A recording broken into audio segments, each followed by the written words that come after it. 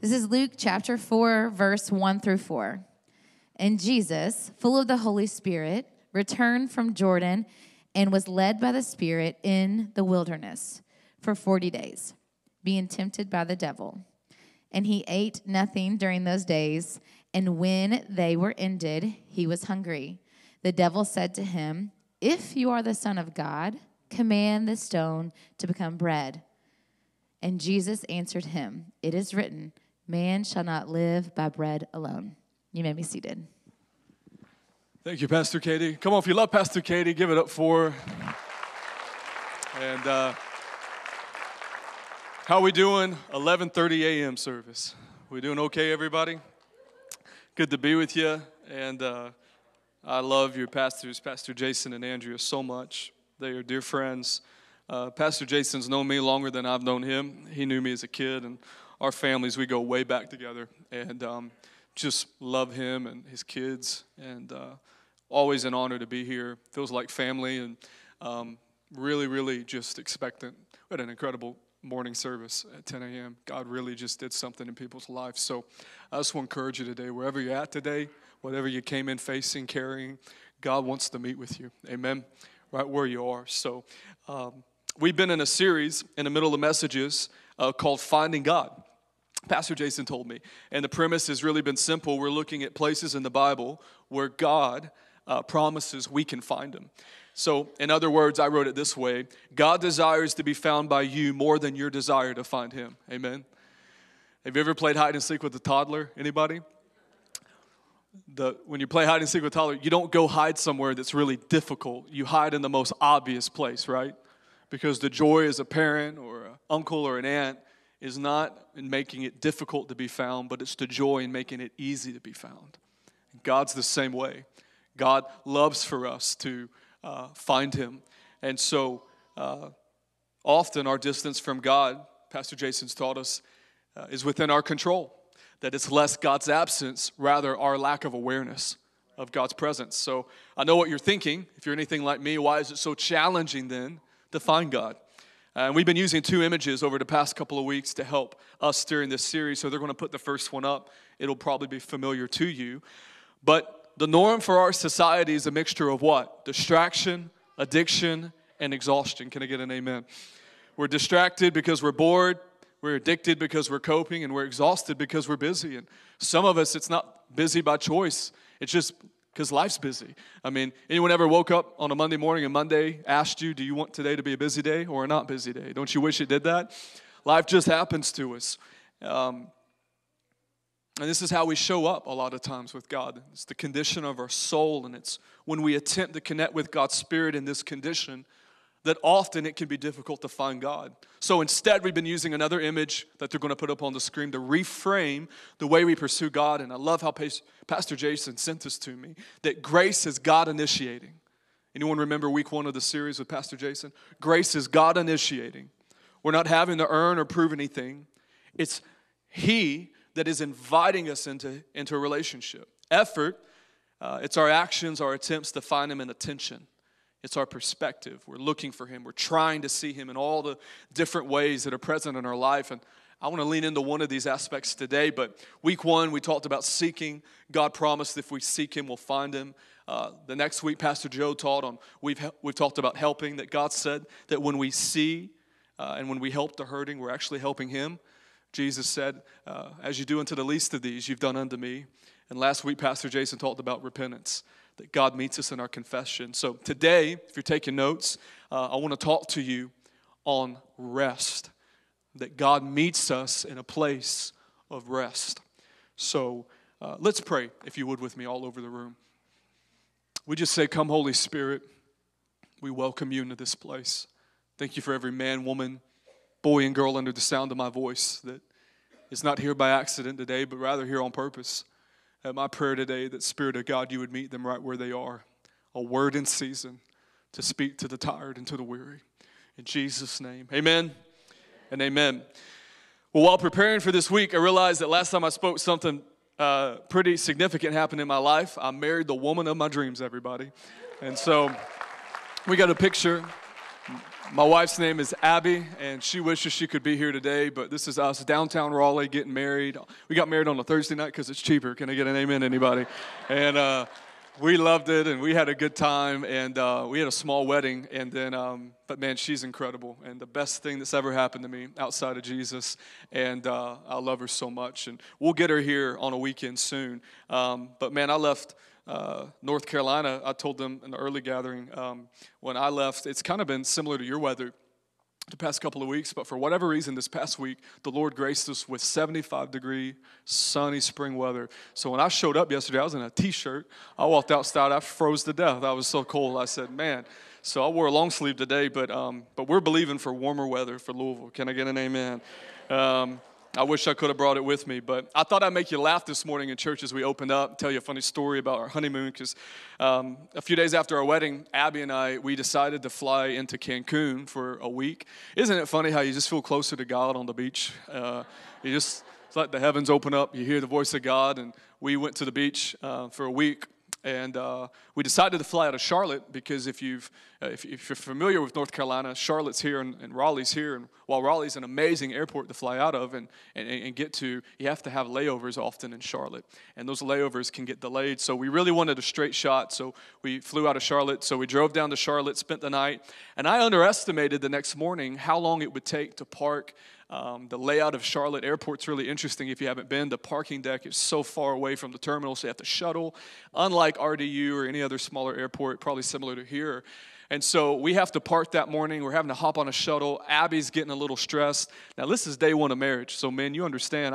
I'm trying to act all cool, like I got it together, but down inside, I'm getting a little panicked because I'm thinking, if we miss this flight to Cancun, we're delayed. The resort's delayed. The check-in's delayed. We're going to lose the day. So I'm really trying to get us there. So we get inside the terminal, and I'm used to flying solo, often by myself, so I just travel with a carry-on. I'm not a fan of checking baggage if you don't have to. But it hit me as we were getting there that my wife was coming on this trip with me, and my wife overpacks. Any husbands can relate? So she brought this large purple suitcase with her, and I've got this tiny little black carry-on. And we get to check the bag in with American Airlines, and the employee's like, all right, we'll go ahead and load it. And for those of you that know, you have to go through the process of loading the bag to weigh it. And church, I'm here to tell you this morning that my wife's luggage was 15 pounds over limit as we were checking to get on this flight. Now, again, we're in a hurry. So the limit's 50, and we're at 65. So the American Airlines employee, looks at me and goes, sir, no problem. You can pay either $100 and just, we'll send it through, or you can attempt to readjust. And I'm thinking to myself, absolutely, we'll pay the $100, no worries. And my wife looks at me, Abby, and if you know Abby, you know Abby. And Abby looks at me and says, absolutely not. Open your suitcase, Logan. Now, let me remind you, as I'm getting on my knees in the middle of this busy airport, and she starts throwing swimsuits and toiletry items and hairbrushes and blow dryers at me, and I'm trying to, I've got like 2 outfits in my suitcase. The majority of my suitcase is her stuff, combined with her suitcase that's 65 pounds. And so she starts throwing all these items at me, and we'll set it up on the scale, and we're going to weigh it, and they're like, 60 pounds, got 10 more to go. And so we'll take it back off and open it back off. As the process started, we probably did this 4 to 5 times, I started to notice that my personal items had no place now in luggage, and I was forced to carry them.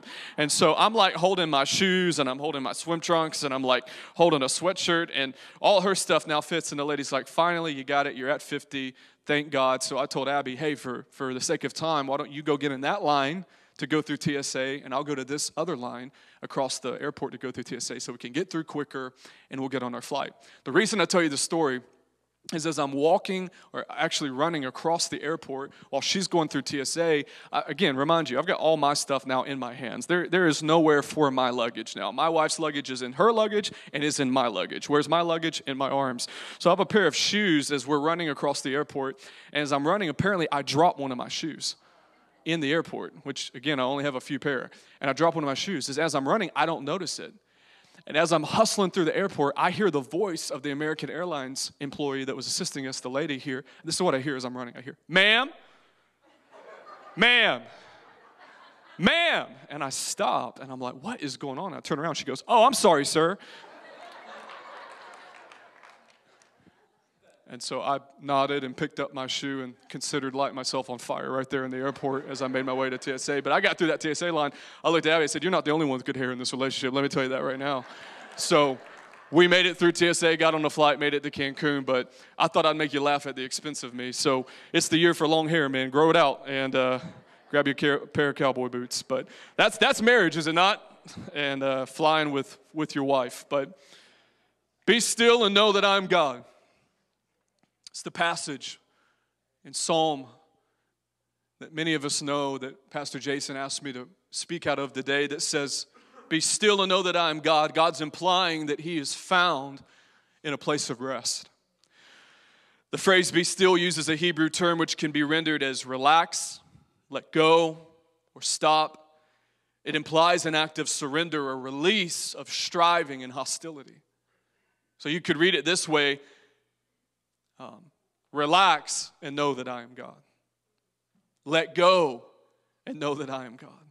Stop striving and know that I am God. But have you ever thought to yourself, why can it be so hard to just do that? Why is it so hard to rest? Why is it so hard to relax? Why is it so hard to sit in an environment like this and nod our heads and say amen, but to actually experience this Monday through Saturday? Well, it sounds so simple, but I think we all would agree it's easier said than done. And this is often the reason why whenever you attempt to make space for God, all hell starts breaking loose. I just started 21 days of prayer and fasting with our church back in January, and it's so funny to me whenever someone really begins to pursue God and make space for God during the week and pray and fast, it's just like all hell breaks loose and it becomes a fight. Why sometimes, church, does it feel like it's a fight to get alone with God? What if I were to tell you it is? That it is a fight and that you're not alone. Because, church, reality is there's a war for your attention. You're at war today. And the end goal isn't just your attention, it's your soul. And in a digital age of distraction, there's a resistance that we all face, but a resistance that not only comes from the outside, it's a resistance that comes from within. It's been said that you're the sum total of your thoughts, that what we think about, we become, that whatever or whoever we give our attention to is ultimately the person we become. It's why over a period of time, the thoughts we think become the narratives we live by, become the stories that we end up telling ourselves and giving the power to shaping our lives as of this very moment. This is why, if you hear anything, I want you to hear today, our greatest battle as followers of Jesus is the war in our minds. That in order to enter a place of rest, we must first learn how to win the war within. It's why I've stopped teaching first Sabbath and rest and helping people to slow down and practice ruthlessly eliminating hurry from their life. Because what I begin to learn, not only in my life but in others, is the moment people slow down and actually begin to stop, the noise cranked up within. And they didn't know how to navigate their own thought life. You ever been on a vacation where you came out of a season of busyness, hecticness, and you're ready to get on vacation, only to find once you got on vacation, slow down and actually started to get alone with yourself, you were miserable? Anyone else? And you suddenly wanted a vacation from your vacation, you're like, I'm ready to just go home and get busy again. Because often many of us don't know how to slow down long enough, consistently enough, to know how to navigate the resistance within. It's one of the reasons throughout the Gospels we see Jesus build a rhythm of continually withdrawing from the noise of the outside world to be alone with God through prayer, rest, listening to his voice. It's a practice in church we often call solitude. What is solitude? Well, Ruth Haley Barton writes, solitude at its most basic, profound level is simply an opportunity to be ourselves with God. That for Jesus, solitude was more than a therapeutic quiet place for the soul, but it was a place of encounter, a battlefield. That it was in solitude with God, Jesus fought the war within. And in Luke 4, we're given a glimpse of this following Jesus' baptism. He's led by the Holy Spirit into the wilderness for 40 days to be tempted by the devil. And there, at the end of 40 days of prayer and fasting, Jesus encounters the devil. And perhaps you're wondering, why would the Holy Spirit lead Jesus in the wilderness to be tempted? Doesn't that seem a little odd? But could it be that the Holy Spirit was not leading Jesus into the wilderness to break him, but rather to reveal what was in him? That for 30 years of Jesus' life that are unrecorded, he had a daily relationship with the Father. And within those 30 years, an identity was set in place.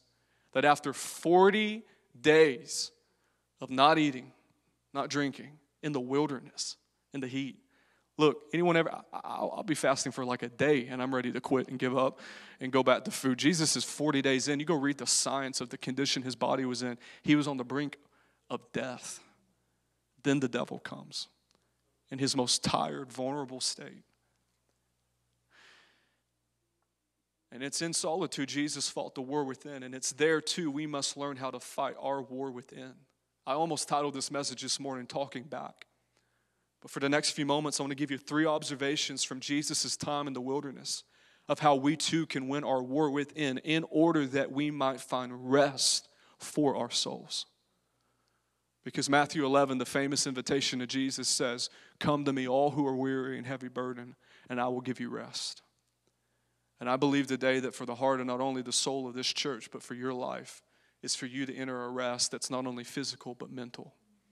And that of the abundant mental place of rest in your life, regardless of what's going around you, but because of what's in you, God will call you to be a non-anxious presence in your life and in your family. So 3 observations if you're taking notes, and the first is this: as we enter solitude and begin to create space to be alone with God and rest, we will encounter ourselves.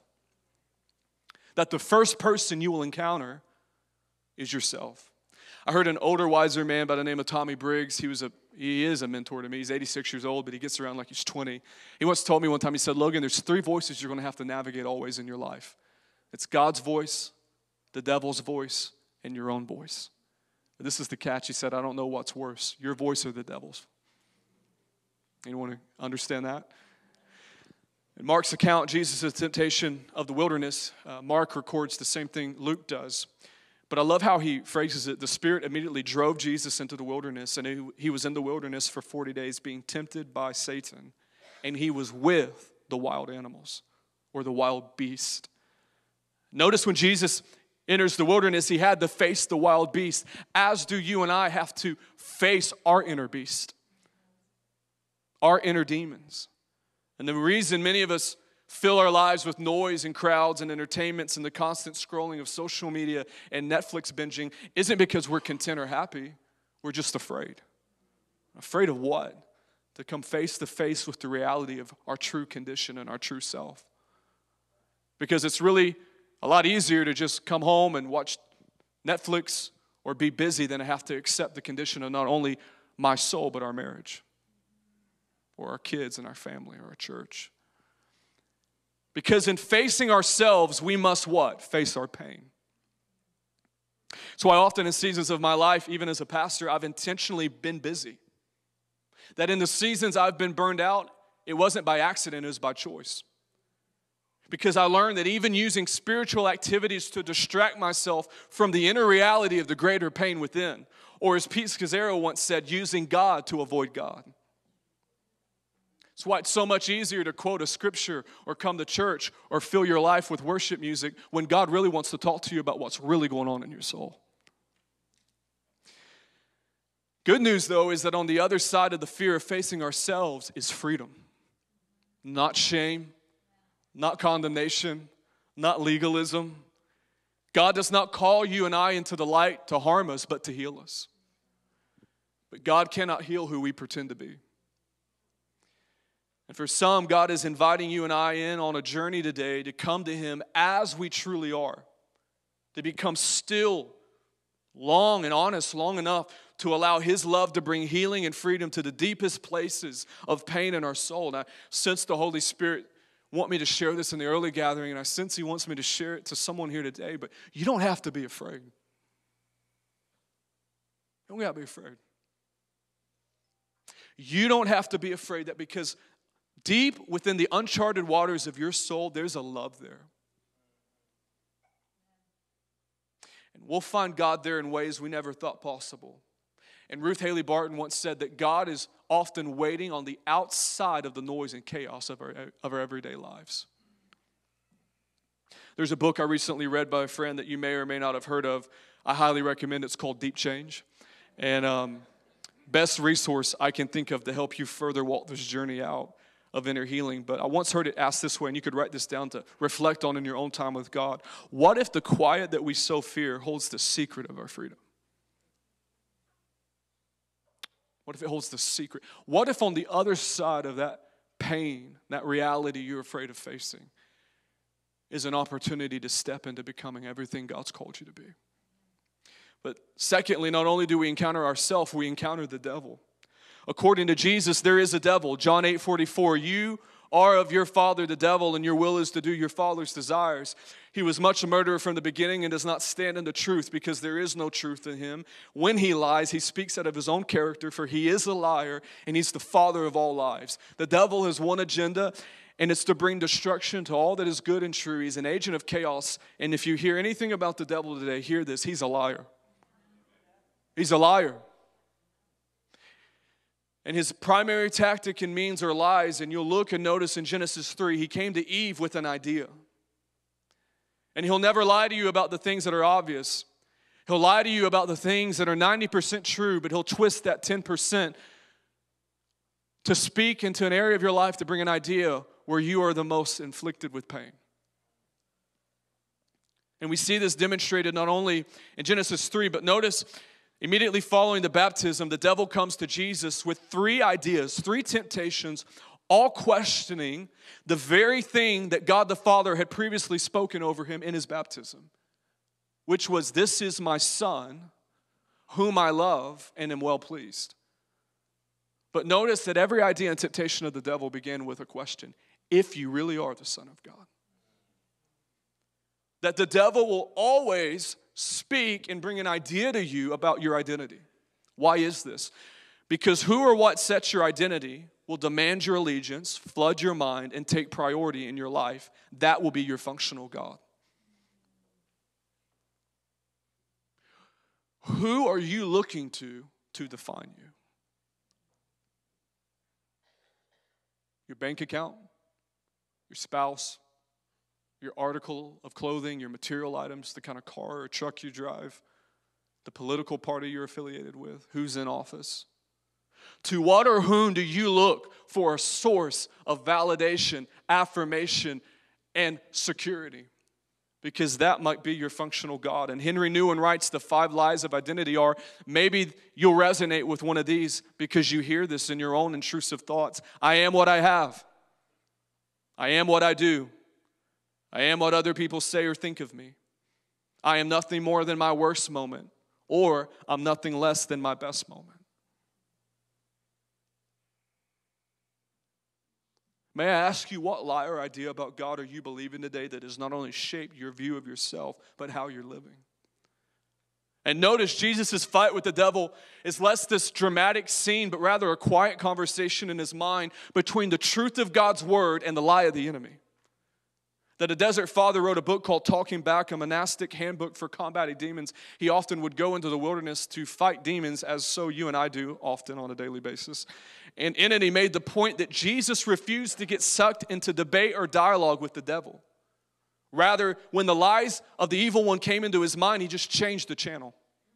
And he redirected his attention to the truths of Scripture. That was Jesus' strategy. There was no prayer meeting. There was no intense volume level of prayer. There was no oil. There was no church service. There was no call to intercessors. He changed the channel. He redirected his attention to God's truth. Jesus exuded a quiet confidence in God's love, which leads us, as we begin to close this morning, to what is truth? What is reality then? How do I know what's true and what's not in my mind? How do I know what is a lie and what's the truest about me? Which leads us to our last encounter. Because not only will we encounter ourselves and not only will we encounter the devil, we'll encounter God. And some people in the room today, you have been so bombarded with intrusive lies and narratives and ideas of the enemy that some of you have come into an agreement with, which that's all he needs you to do, by the way. Because the moment Eve came into an agreement with the idea that God wasn't who he said that he was and she wasn't who God said she was, that was all the devil needed to have the power to not only enter into Eve and Adam, but to thwart the entire human race from that point on.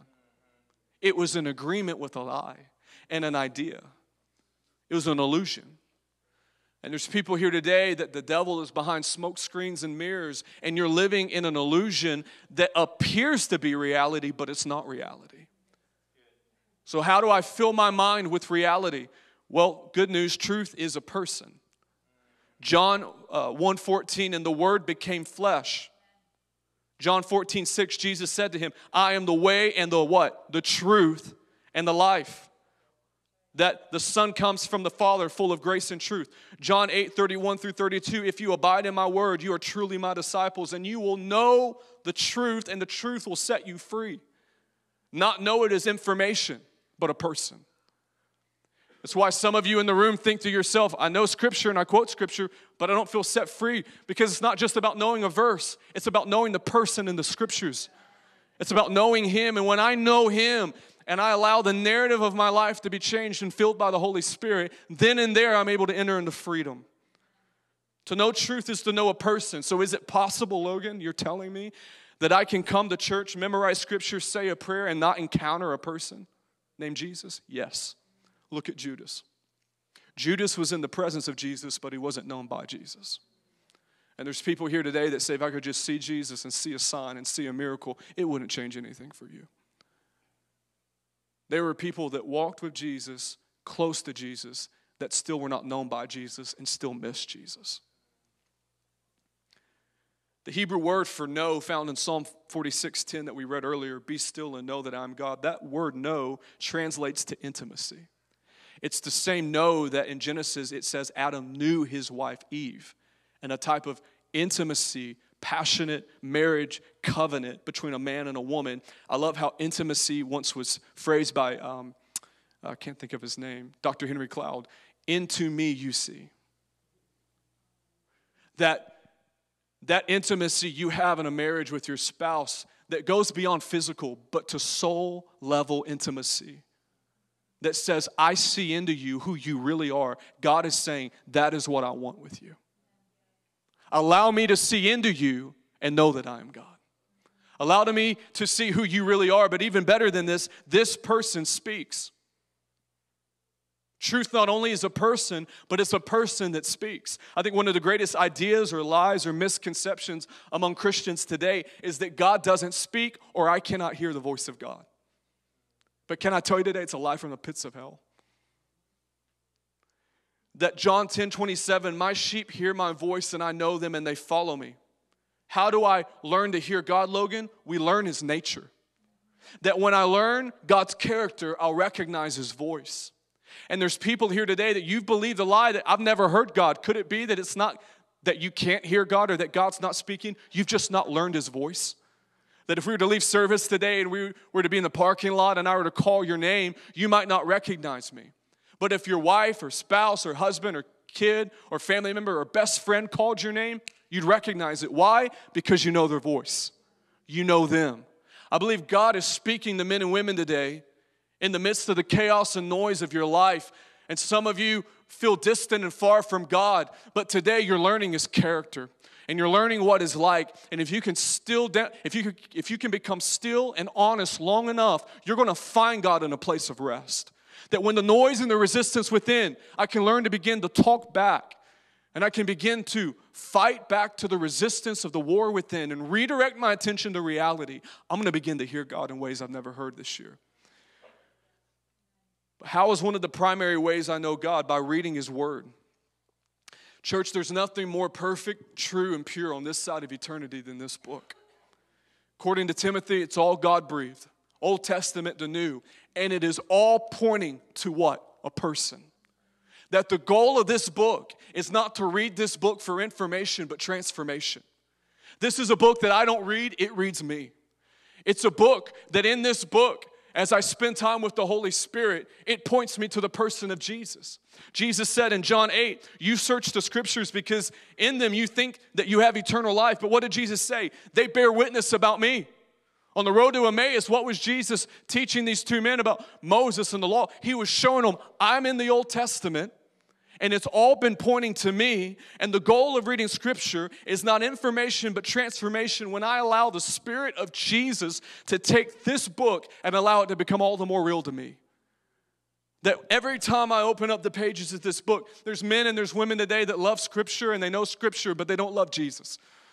I can know Scripture and quote Scripture, but it's not in the knowledge that I have. It's in the Spirit of God in me. That the same Jesus of Nazareth that walked these pages lives in me.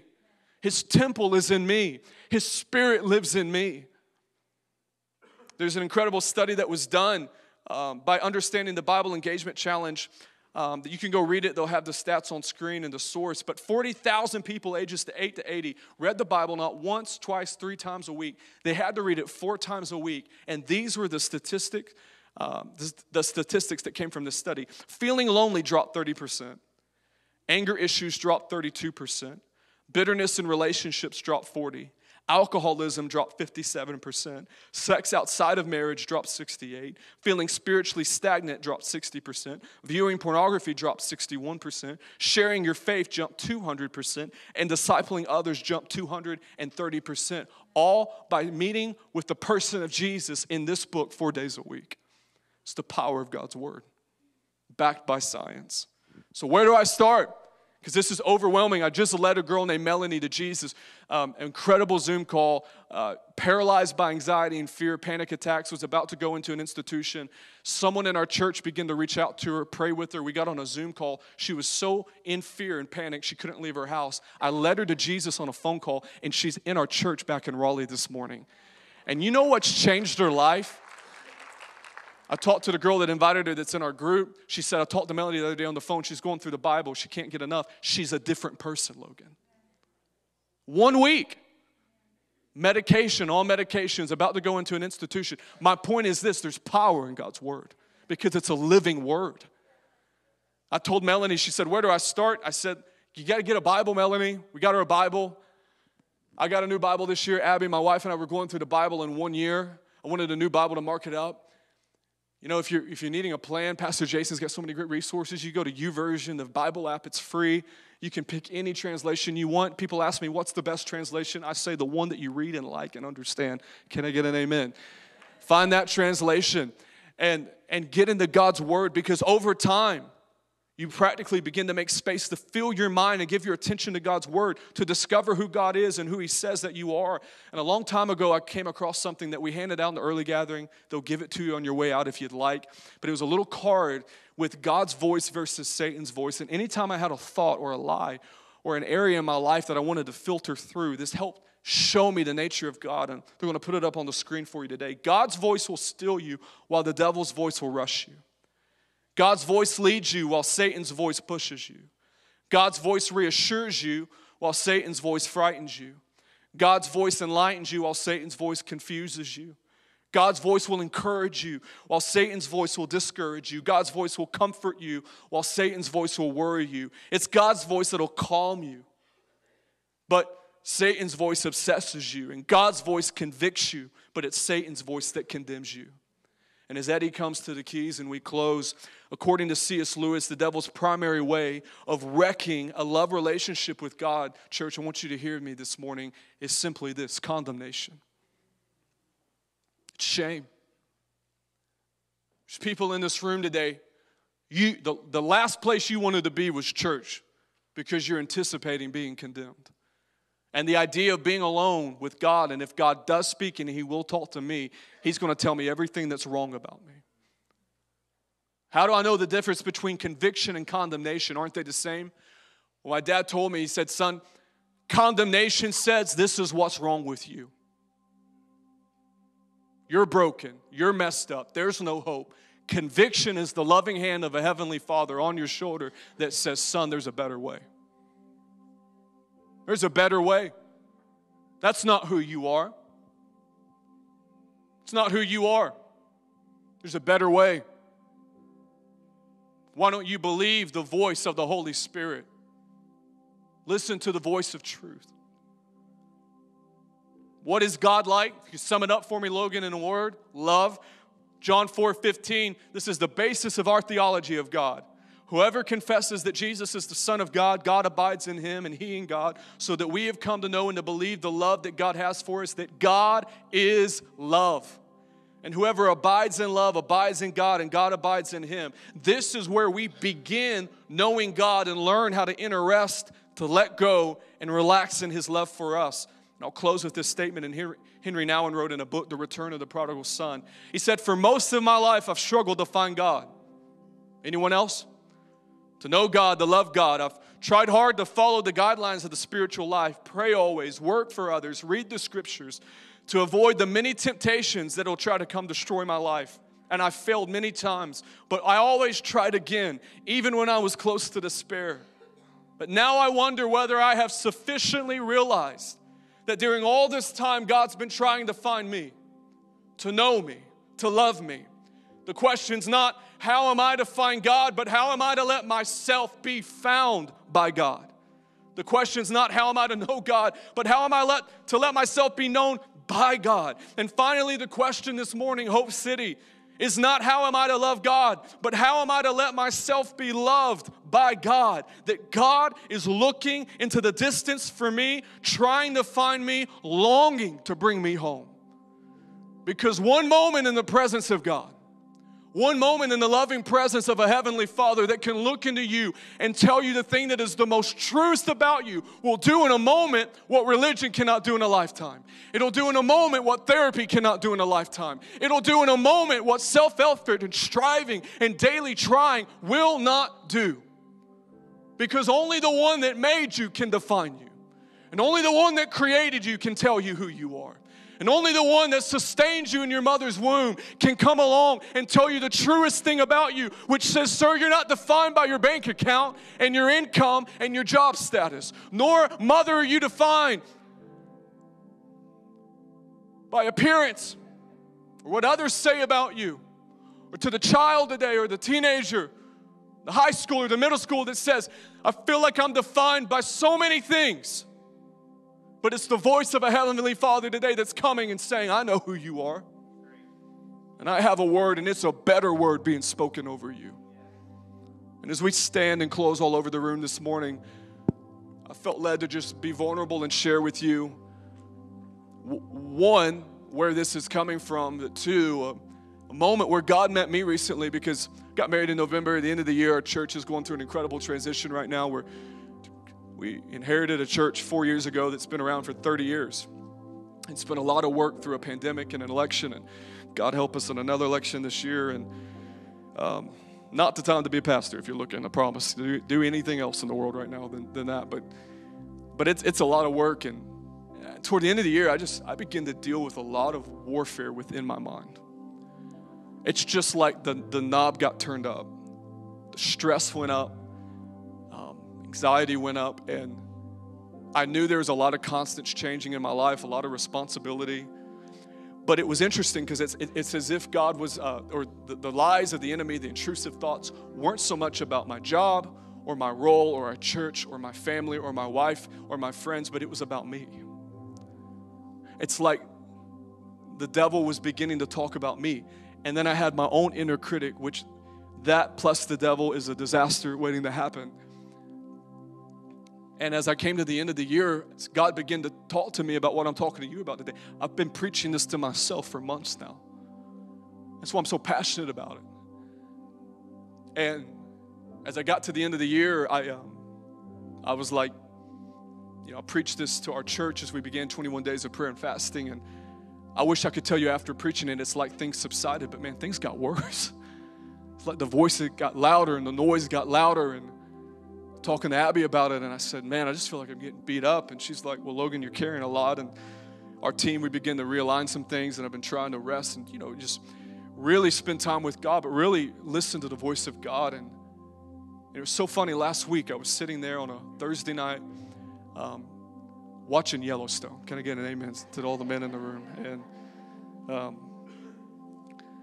I was eating some deep dish pizza and just trying to escape from the week. I had a rough week. And as I was sitting there, I was watching it, and Abby was going out with friends, and I was watching this episode. And if you don't know Yellowstone, I'm not telling you to go watch it, but all the men in the room, I know you know. And John Dutton, who owns a ranch, has a son named Casey, and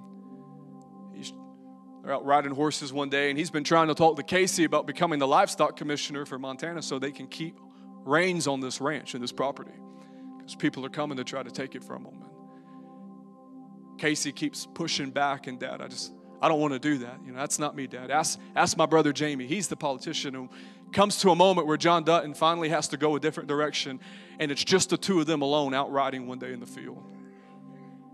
And Casey speaks up, who you can tell feels embarrassed, as if he's disappointed his dad.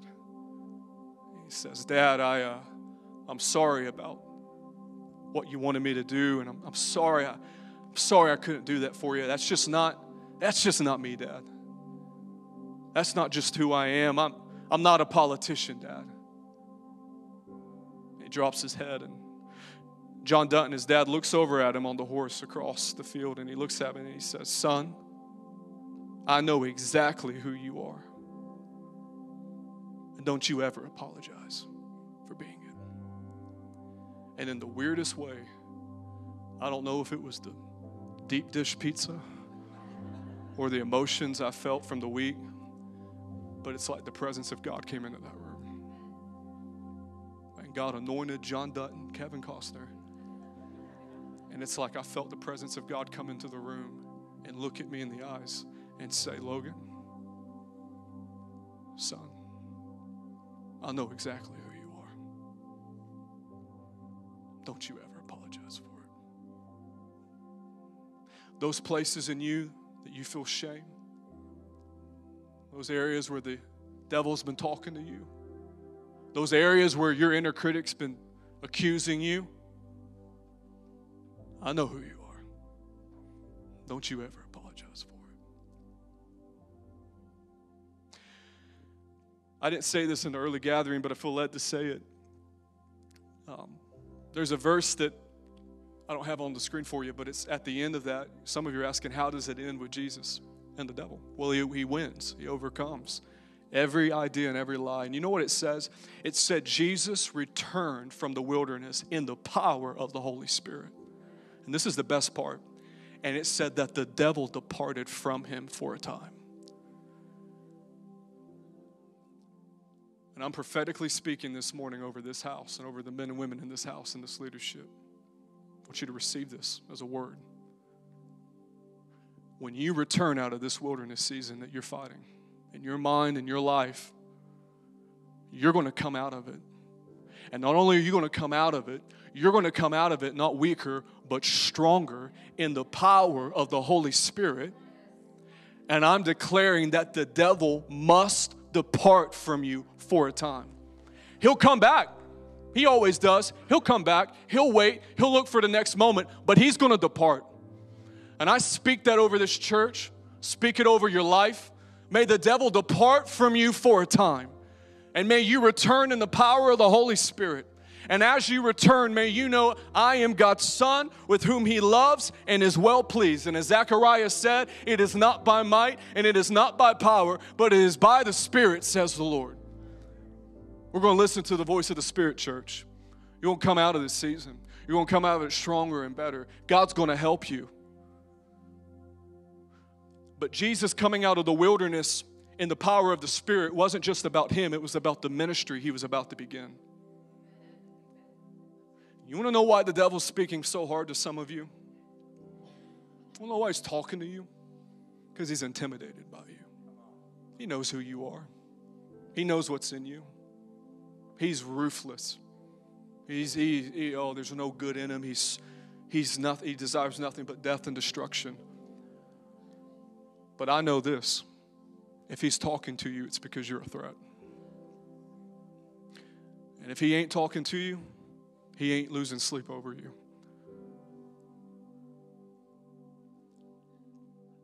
I'm sorry, but I feel led. I just want to share one more thing that I feel like. I talked to Tommy Briggs, that same guy told me the story earlier. He said, Logan, I asked him, I said, will the noise in your head ever get better? Like, do you ever just graduate to a place in your faith where it's like the devil leaves you alone? Like, I know he departs, and that it's not like you live in constant warfare, but like, does the noise internally ever stop to where you just mature past that? And he's 86 years old. He's been following Jesus decades. And he said, Logan, I woke up this morning and I heard a voice that said, you're going to die today. You're going to die today. And Logan, at 86 years old, with my wife in heaven and my kids, after following Jesus all these years, I had a choice. to either tune out the noise and redirect the channel or believe the voice of God. And he's still alive today. He said, devil, you're a liar.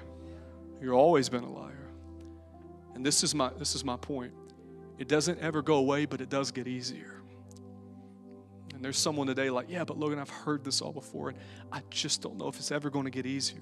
I'm telling you, God's going to give victory today to somebody. And what seems like an overwhelming sense of noise now, it's just going to be an echo in a season of your life coming. So I want to pray for you right now all over the room.